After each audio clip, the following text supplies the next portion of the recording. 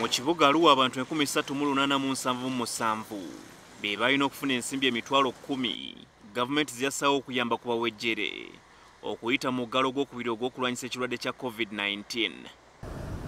Wabula ebirabikidde mu kakiiko ka Paalamenti akanonyereza ku nsimbi zino biraga nti baalo batukubana abafuna ensimbi ng'ezisinga abali mu mulimu gw'okuwandiisa abalina okuzifuna abakulembeze wamu ne bannaddiini be baazifuna. Abakulira ekibuga nga bakulembeddwamu Meeya Samwadri bakkirizza nti ddala emivuyo gino gyakolebwa okugeza Father Pio Alion okuva mu kigo kya Aduni y'omu ku bawandiisibwa ng'omutunzi w'engatto era ne yeefunira emitwalo 10. Hello? Goni? Nimerre? Ono ab'akakiiko bwe bamukubidde essimu akkiriza nti ddala ensimbi zino yazifuna olwo abakulembeze ba Arua ne bibakalira ku matama. He is a priest. He says he is a padre. Is? Padre.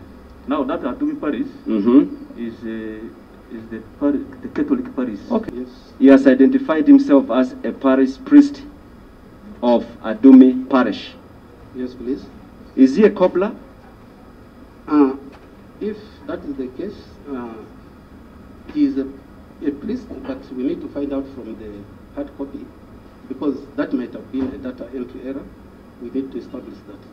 But from this document now, with this manipulation, it now confirms the concerns and complaints that we've been registering from artists, from border, where wrong categories have now been pushed to these people's places.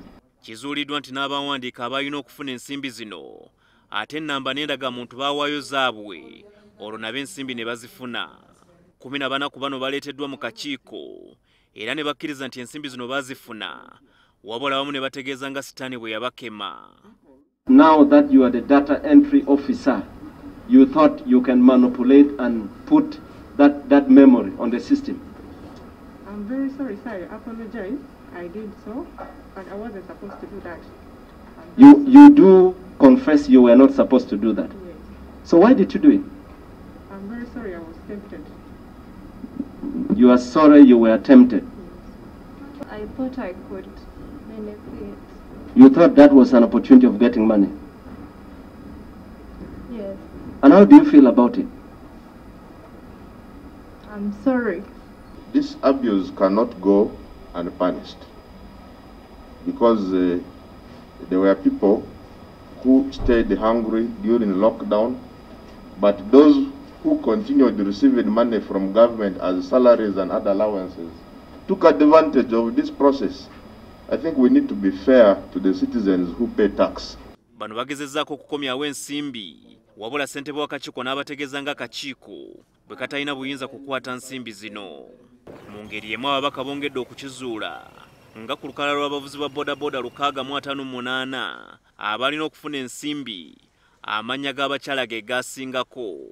Wabula abakulira abavuzi ba bodaboda mu Arua akakiiko bwe kaababuuza bategeeza nga mu kibuga kyonna bwe balina abavuzi ba bodaboda abakyala 2 bokka. And then you put female boda cyclists to almost 100. How does that happen? The intention was not to register the owners of bodas. It was to register the actual riders. The job you are doing is a good one. Let this data entrance be open to you and tell whether there were people who came directly to them.